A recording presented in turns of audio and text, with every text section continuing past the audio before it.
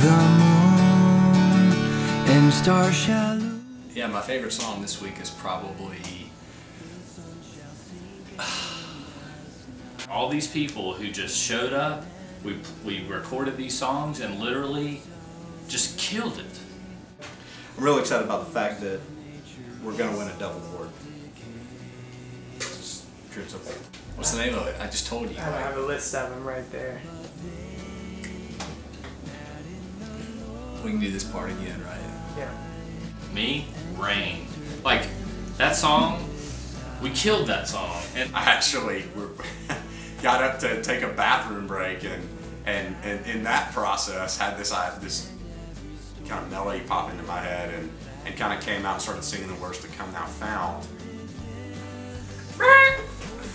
What's your favorite song of the album? I said, I don't know. I heard all of them. Well, I'm gonna put this on there.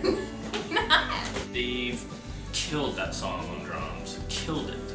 It was a lot of fun. It was the most fun I've had in many years. And I've got a lot more years to have fun than most of you guys, so. What? You can't put anybody in front of that. She just killed it.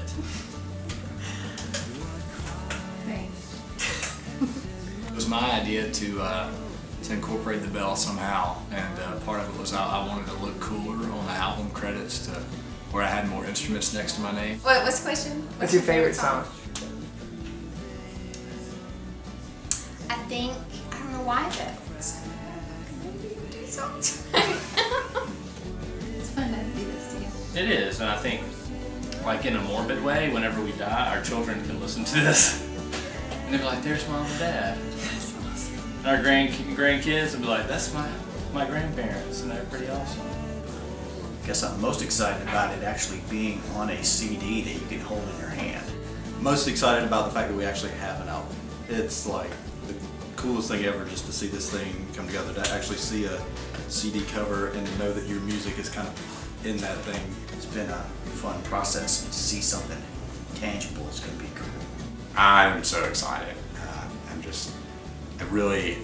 This is something that,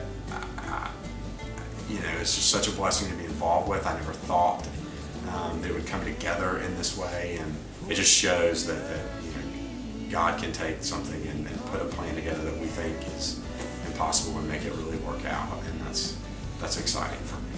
This Safely Home project, this CD that we've all been working on, it is my hope and prayer that they will put this CD in their CD player, in their car, or they will listen to it through their iPod or through their iPhone, and it will help them worship our sovereign Lord and Savior.